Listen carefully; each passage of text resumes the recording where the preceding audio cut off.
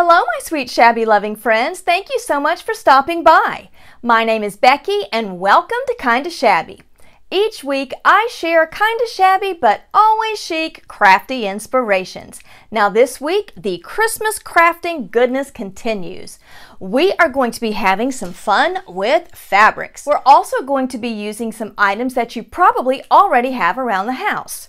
So gather up mason jar lids, some empty spice jars, and some salt and pepper shakers. We are also going to be using Hiipoo Water Slide Decal and iron-on transfer papers to create some beautiful decor as well. So there is a lot of fun in store today, so let's get these projects started. For our first DIY, I am going to be turning these little salt shakers into cute little tassel ornaments. You are going to need an assorted amount of fabric that's going to coordinate with colors in your salt shaker. Then I've got some laces and some ribbons over here. We're also going to be using some wire in order to create a hanger and to attach our tassel at the bottom. So the first thing in order is to actually make our tassel. We're going to do a 7-inch long tassel, so that means I need to cut all of my pieces 14 inches long.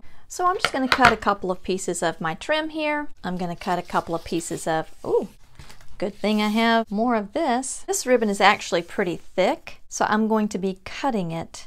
And I'm just going to be cutting along those lines right there, right along that black line of the pattern, just to make it a little smaller. And I've just been snipping and ripping various coordinating fabric into 14-inch long by about a 1/2 inch wide strip. So I just make my snip and rip it. And then once you've snipped and ripped, you need to make sure that you remove all of that excess string because there's a bunch of it. And I'm cutting 6 strips per fabric. I like a big, thick, fluffy tassel. So now that we have all of our pieces snipped and ripped and our ribbon cut to size, it's time to start making our tassel. And we're just going to take our pieces of fabric and just start stacking them on top of each other, just like this. And make sure that if you have pieces, for instance, this fabric, it's single-sided, so make sure that the right side of the fabric facing up. And they're going to want to start to fall as you keep stacking them, and that's okay. So I'm just going to keep stacking these up, and then we'll come back, tie it up, and get it added to our salt shaker. So now that I have everything stacked, I'm going to pull it up and fold it in half. Isn't that cute? I have another piece here that I'm just going to use to tie it all off very tightly. When we get that right there with Mr. Claus, look how cute that's gonna be. First, we're going to remove the stopper from the bottom of our shaker. Next, you're gonna need some wire. I'm not gonna cut the wire just yet, as I want to ascertain how long I need it to be. Definitely would rather have it too long than too short. This particular brand of wire has a built-in wire cutter on it. So all you do is take it over to this section here, pull it up there, and when you snap it, it cuts that wire right in half for you. So I'm going to fold the wire in half, and you've got your holes there, and that's what we're going to use to insert our wire. Now before we do that, we want to make a hanger.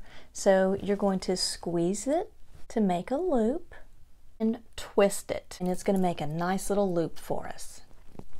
So we've got a loop, and now we're going to feed these 2 ends here into 2 of the holes of our salt shaker. There we go. So we have our loop at the top, we have this coming through here, and that's what we're going to use to attach our tassel. Find your center, and now that you've found your center, you're going to lay that across there, and you're going to very tightly wrap these wires around each other. And before you snip that, you want to check your work. And then we're going to snip off the excess wire. Then I like to take the tip and just roll that under so I don't have the possibility of poking myself with all of that. That's adorable. I forgot to show you that I glued on a tiny bow and a little bit of bling on that little bow there just to finish off our little Santa, and then of course I put a hanger in there. And now we're going to apply this tassel to our little nutcracker. However, we're going to do this a little differently. So I begin with a very small fine ribbon that is going to fit in the holes of my salt shaker. I want to make sure that I'm going to have plenty of ribbon at the bottom to tie on my tassel.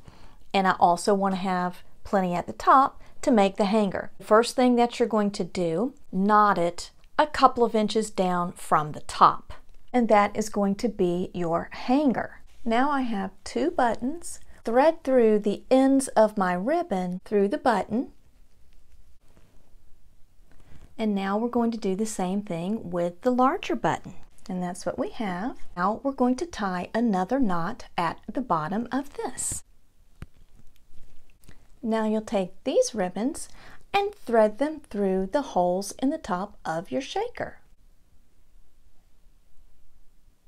I've got the tweezers here that I'm going to use to grab those ribbons and bring those on through. So we're just going to tie our tassel on. We're going to find the center, lay my tassel in there, and tie it as tightly as I can. And there we go with our little nutcracker. Aren't these just the cutest little things? I hope you guys try a few of these. For our next project, we're going to be taking our empty spice jars and we're going to be making snow globes. We do need holes in the lids, and so this is what I have done. I found a piece of scrap wood in the garage. I laid my lid down. I put my nail down and centered it up as best I could.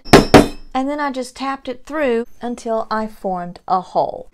So now that we have our holes here, we're going to go ahead and get started with creating our little snow globes. I have an assortment of little bottle brush trees here, but I think this one here is going to fit perfectly into that jar. And I purchased these at Hobby Lobby. I'm going to cut the top of that off because I don't need this as an ornament. Just going to start by dispensing glue into the bottom. Push my tree in there and use my tweezers to move it around to get it to stand upright. And there that is. Take some fake snow. These are the little beads, and then this is the pretty little iridescent flakes. And you're just going to put that into the bottom as well. Just like that. Isn't it cute? Now all we have to do is make our loop and decorate the top. I'm going to follow the same process to insert these two into these jars as well.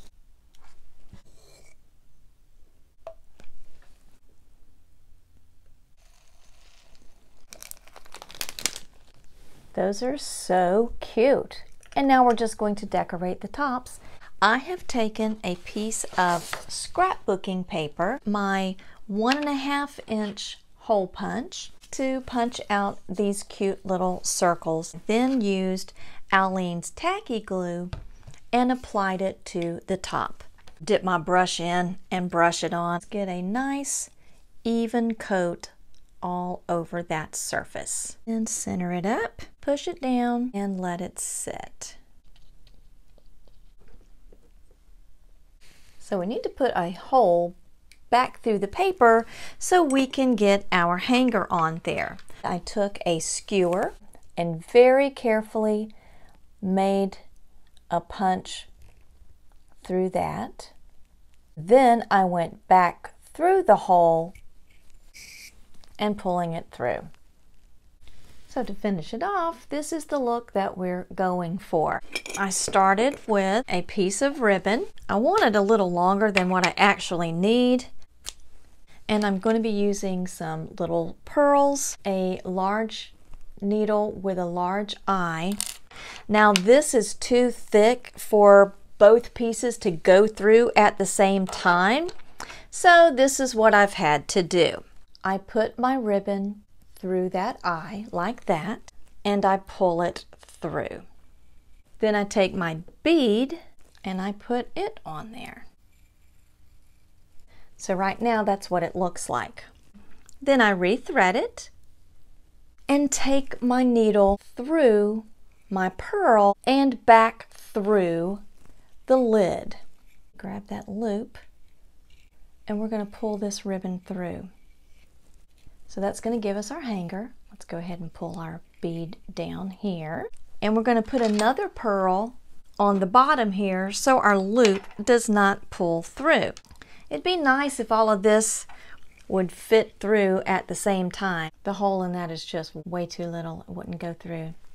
So we've got a pearl on either side, and I'm going to pull this because that's about as long as I want my hanger to be. So now I can just turn this over and tie a knot so this ribbon won't come back through this pearl. Now we're going to clip our threads and screw that onto the bottle. Then I'm going to take more pom-pom trim and we're just going to glue it around the top.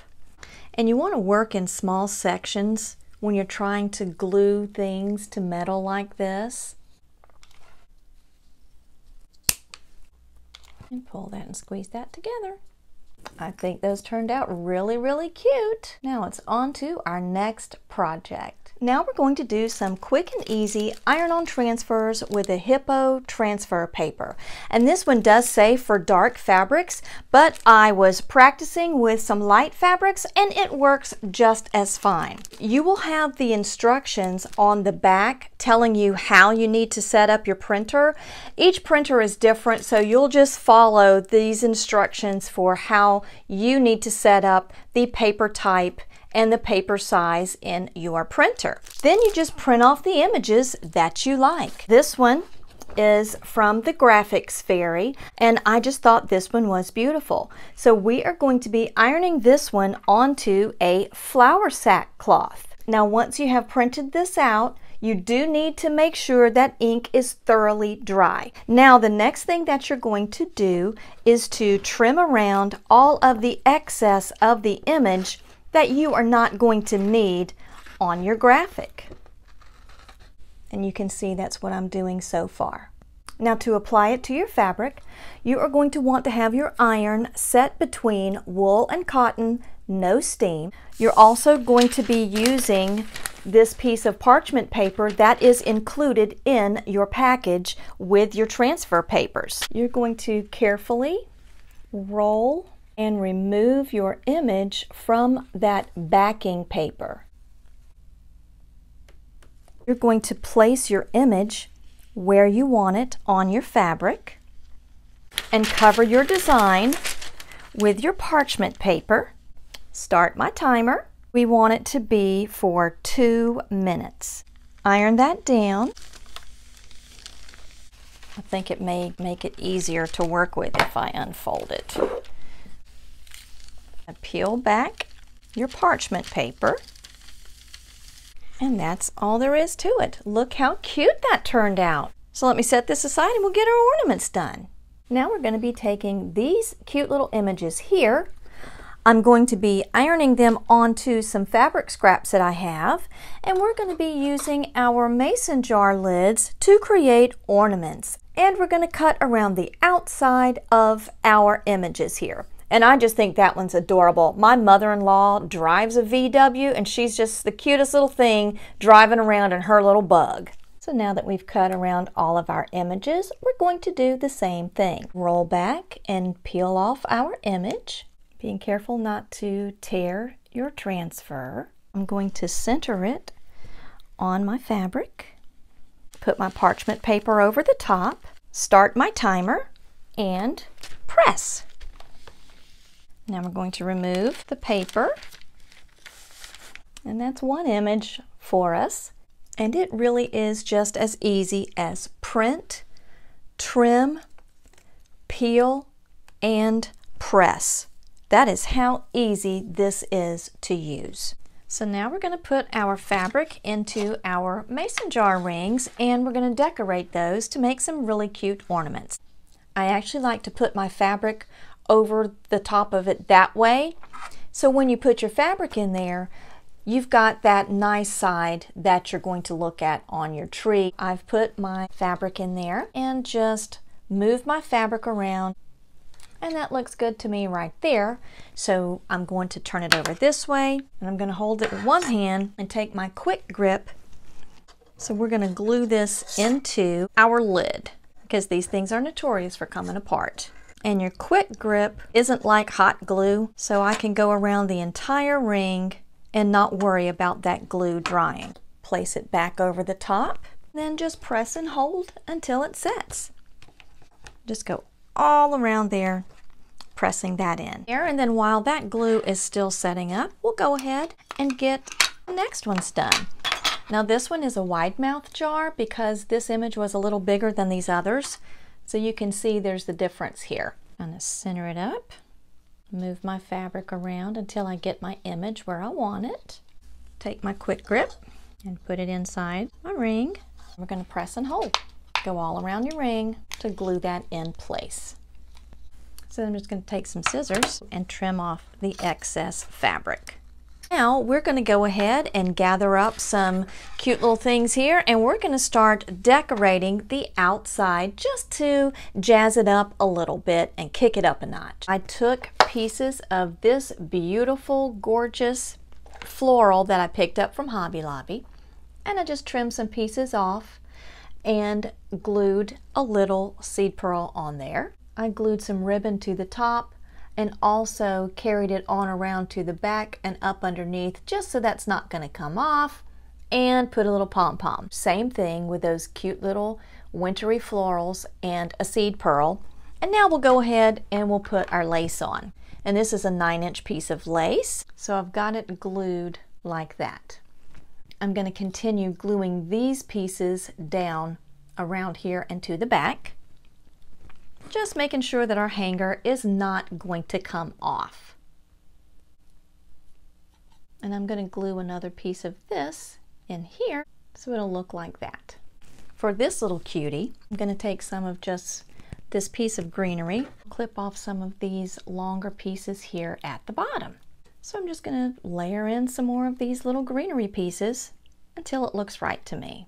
Now I've got these little red pom-poms that I think will also look like berries. I'm just going to place a few of those in there. We're going to put our hanger on, and I just took some jute twine and I've tied a knot here, and I'm going to glue the knot to the top. And we're going to do the same thing and glue down our ends. And there's our cute little car. Isn't that adorable? These are so cute. Well, I'm going to get this cleaned up and we are going to move on to our next project. Now we're moving on to using our Hiipoo Water Slide Decal paper. And you get 20 sheets in here. And you can see I printed off quite a variety of images. And these came from the Hungry JPEG. And then the rest of these came from Graphics Fairy. I then go into Canva and resize them for whatever project I am going to be working on. Once you have printed your images out, you want to make sure that your ink is nice and dry. Then you will be taking a clear acrylic spray and you will be spraying your projects. You want to put 3 coats on, letting each coat dry in between. Once you have applied your final coat of your clear coat, that you let that thoroughly dry as well. Now, just as we did with our iron-ons, we're going to do the same things with our water slides by cutting out around our design. And you want to leave about 1/8 of an inch around your design. So now that we have everything trimmed up, it's time to start applying our decals. And you will want a bowl of water, and you'll also need a paper towel to make sure that you're going to be able to dry that image. You are going to take your image and you're going to put it in the water. Now when you put it in the water, it's going to immediately curl up, but it will straighten out. And you can see it curls up. And I'm going to take my fingers and gently open the image, and you're going to let your image soak for about 30 to 60 seconds. So while that's soaking, I'm going to take my fingers and I'm going to moisten my coffee mug, because it makes it easier for your decal to be positioned when your decal is wet, and also when the object that you are working on has a little bit of water on it as well. It's probably going to be hard to see, but as I am pulling on this, you can see it is coming down off of the back of that paper. So that is when you're going to lay your image down, and as you hold with one thumb and you lift off with the other, look how pretty that is. Isn't that awesome? Look at that. As long as that surface is wet, I can easily move to place my design. Now I will take my paper towel and I'm just going to dab the excess away. Start in the middle and just tap that out, releasing the moisture from behind our decal as we're doing that. Look how easy that was. We're going to set this aside to dry, and we're going to put this on a couple of other projects as well. Next, I'm going to be applying this decal to this beautiful amber jar. We're going to put our decal into our water, and we're going to let that soak for about a minute. Moisten the area that I want to work with. When you put your fingers on it and try to slide it, if it doesn't move, you need to soak it for a few more seconds. Okay, let's try it again. Just like that. That is not going to show up. Let me grab something else so you can immediately go to plan B. Let me moisten this. There we go. We're going to hold it down with one and pull that up. Oh my word. Start in the middle with our paper towel, and we're just going to work that excess water out. So we did learn that it looks better on a lighter background. The color just really doesn't show up on a darker background. So now we're going to try and see if it sticks to this candle wax. And we're also going to see if these water slide decals will stick to these round wood slice ornaments. Pop that in, it's gonna roll up. I'm gonna unroll it. I'm gonna let that soak for about a minute. So while it's soaking, take my fingers, moisten the wax. You can see when I slide with my fingers, it wants to slide off. Oh my goodness, it worked. And I can see that there are some bubbles underneath here. That means I need to take my paper towel and just gently press, not too hard, and I want to work those bubbles out. I think I like that one the best. How pretty is that? Now we're going to see if we can get these little babies to stick to our wood slice ornaments. So let's try our Christmas tree first. I used the Waverly chalk paint in the color Ivory. I did put some of the Rust-Oleum clear coat on that too. I don't know if it's going to work to put water on this wood ornament or not. I'm still going to do it. I think I need to place it exactly where I want it, because I don't think it's going to slide like the glass does. Pull that up. We'll see if it dries, if it's going to stick. I don't know. So we're going to set these aside. And once these dry, we'll come back and get some hangers on them. But I can't believe it actually stuck to the wood like that. Those are so cute.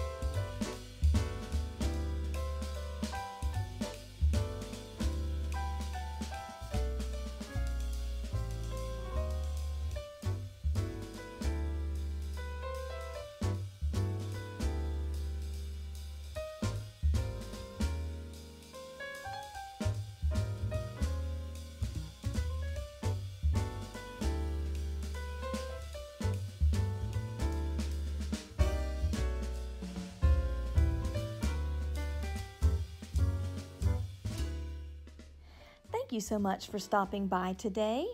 I am wishing a happy Thanksgiving from my family to yours. Links to the Hiipoo Water Slide Decal and iron-on transfer paper will be in the description box. I do hope that you found this video just full of Christmas crafting fun. Come back next week for more kinda shabby but always chic crafty inspirations.